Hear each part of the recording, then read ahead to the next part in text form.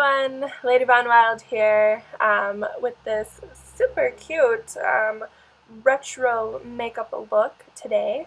I'm going to wear my makeup like this for the rest of the day, but my thought was that if you wanted to be a pinup girl for Halloween, you could definitely rock something like this. But I also want to encourage you guys to wear this out, like wear it to class, a date night. Oh my god, that would be so cute. Definitely is a very sassy, different kind of look. I'm just doing the makeup in this tutorial.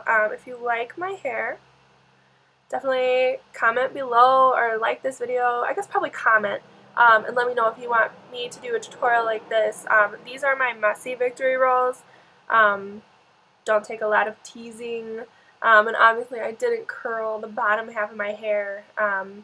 For fancy victory rolls, I guess I would tease a lot more and curl it. Like, this is just my natural curl. So, yeah, kind of a messy, pin-up-y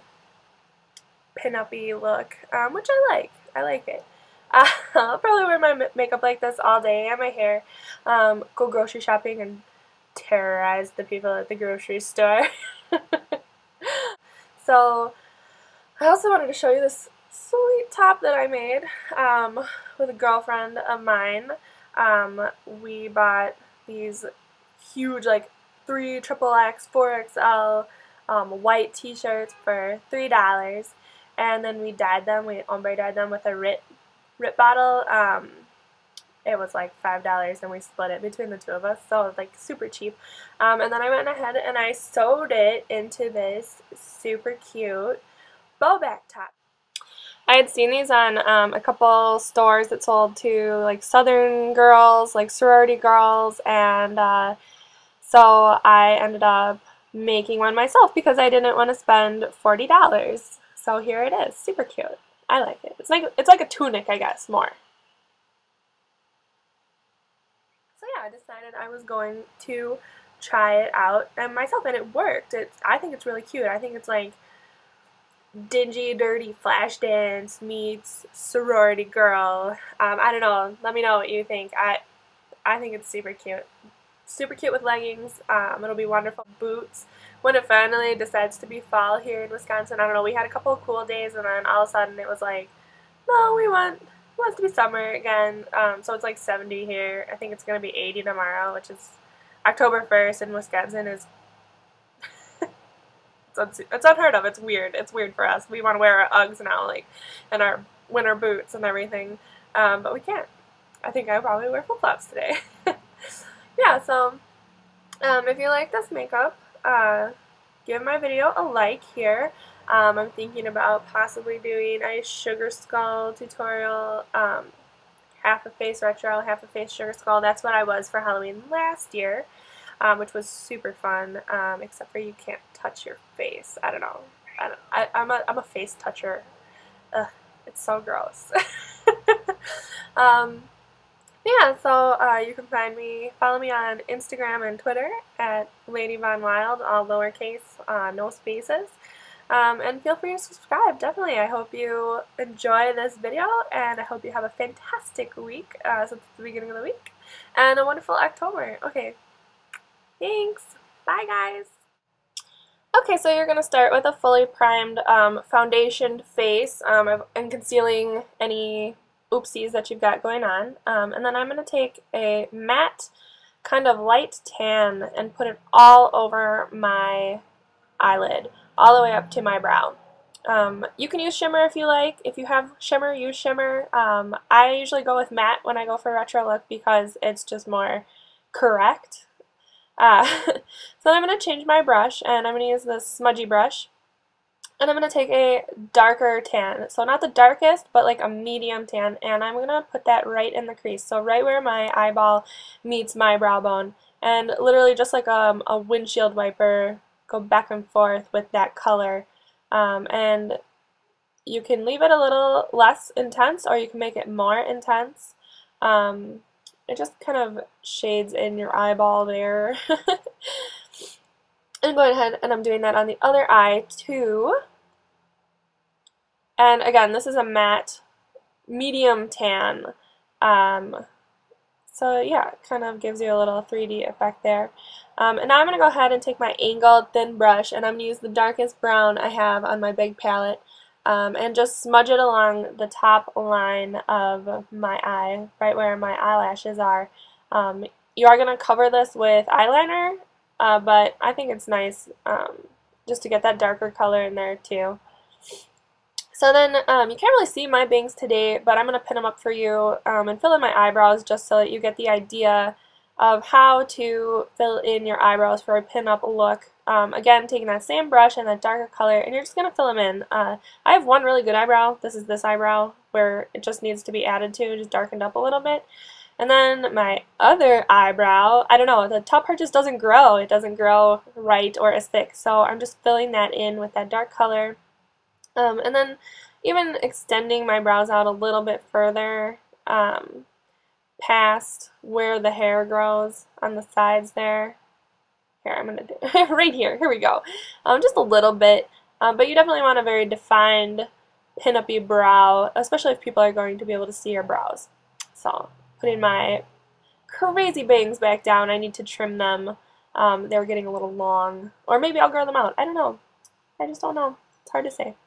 So back to the makeup. You have your dark colors done. So I'm going to take my fluffy brush again, and I'm going to take white, the whitest white on my palette, and I'm going to highlight under my eyebrow, just so that it gives it a little more oomph. And then I'm also going to take that white color and I'm going to put it in the corner of my eye, all the way over on just a little bit onto the eyelid. And again, this is also matte, but if you have a shimmer color, feel free to use a shimmer color.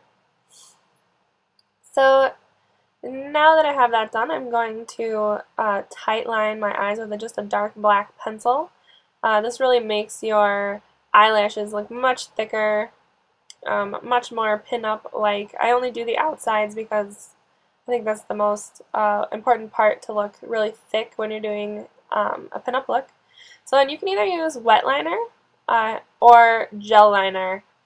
I'm going to use my purple Rimmel gel liner that I've talked about before, because gel liner is just easier to put on. It is like, it's like sketching. You can do short strokes and get that long effect that you want. So starting in the middle of your eye, you're just going to brush it on and brush it out as far past your corner of your eye as you want, and then a little thinner towards the beginning. The thick part is definitely the end or middle. And then I also bring this down to the corners. There you can see towards my cornea. I think it just makes the eye look a little bigger and a little more defined. And you can also do this a little thicker. You can do it thinner. It's all based on your comfort level. So I'm going to go ahead and do the other side. Again, starting in the middle and working my way out into that point, that kind of cat eye, pin-up-y point, and then filling in the side and doing the inner corner of my, like where my cornea is. And if you're not comfortable doing this, don't do it, because not everybody's comfortable sticking a brush like directly in their eye. But yeah, so you can kind of see there the pretty little shape. And I'm just going to darken it and thicken it up a little. I love wearing the purple with my burgundy hair color because I just think it looks really super cool. So next, what are we doing next? You can see that purple shade. It's really pretty. Kind of a Jessica Rabbit kind of idea. So then I'm going to take my NYX crayon and I'm going to run it along my waterline. And this really opens up your eye, and I smudge it along my waterline. Really lightly run it along there because this is the NYX crayon just can be really heavy. It makes your eyes really pop. So then I'm going to go ahead and I'm going to put on some mascara, and after this would be a great time to put on false eyelashes if you're going to wear them, because the mascara will kind of bond to your eyelashes. And you can do a couple coats. I usually do 1.5, 2 coats. Then I'm going to do my bottom lashes, and I don't do a ton of mascara on the bottom lashes when I'm doing retro looks because I don't know, I just don't like it. I don't think it looks right. So, now that we have our eyes done, I'm going to go ahead and do my lips. I'm going to start with a lip balm. This one is Lipsil. It's just a beeswaxy kind of lip balm. I have like 10 different lip balms that I use all the time. So then I'm going to take a red lip pencil, and this is just like a cheap red lip crayon, I guess, and run it all the way around my lips. And I'm not going to color them in because I want them to pop more. So there's a couple different options you can do for lip color. This is Pink Pop by Maybelline. It's the Vivids line, and I love wearing pink lips with pinup look because it's not as expected, I think. Just going ahead and running that along my lips and then rubbing my lips together. And you can see that that red outline really makes my lips, like pushes my lips forwards almost. But if you want to go for a more classic pinup look, I will take it off and show you the red lips instead. So again, you're just going to run that red liner all the way around your lips, filling in any areas so that you get the right shape. I just follow my own lip shape because I think it's kind of crazy. So I'm going to use my Revlon Red Liqueur lipstick, and again, just running it along my lips. And then I'm going to rub my lips together. Look at that pout. It's so red. And this is more of a classic pinup girl look. So now to make these lips really pop, what I'm going to do is I'm going to take a concealer pencil, and I love this hard candy concealer pencil. It came with like my Glamour cover-up concealer, and I'm just going to do the corners of my lips and then my Cupid's bow. And I'm going to take a concealer brush, and I'm going to just kind of blend it out. And having that light color on the corners and at the top there, it really will make your lips pop, especially with the red color. Another thing to make your lips pop, I'm going to take my NYX in Milk pen, and I just color in the middle of my lips. And it does make the middle of your lips a little pink, but it really catches the light. You can see that kind of really sultry, like the difference between my bottom lip is crazy. So my lips are not that big. And then I'm just going to run my Urban Outfitters red lip gloss across to finish. And you have this wonderful red pout. Now an optional thing for you to do is to put on a beauty mark. I already have one under my nose, so I'm just taking a brown crayon and filling it in because it got it, a little covered up from the foundation and stuff.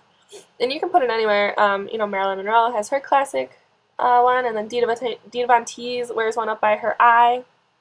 But you can literally, if you don't have one, just add one. So there is my final look. I hope you enjoyed this video. Thanks, guys. Bye.